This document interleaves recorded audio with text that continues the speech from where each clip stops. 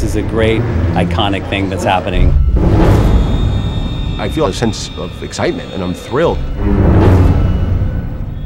The choices are yours. This is the Legends of the Hidden Temple coming to life in a very, very big way.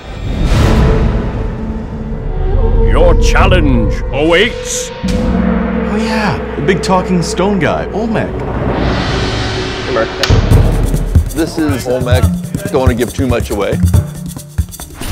On the original show, Dee Baker was in the back, pulling the lever while he was talking into the microphone, and he started off his career doing the voice of Olmec. It's like the prodigal son returns. It was important to us that we stay true to the game show, so the Olmec has a variation of the game show. And we had to really be very particular about how we presented it. Because the fans responded so well to it, it became a real icon for the show.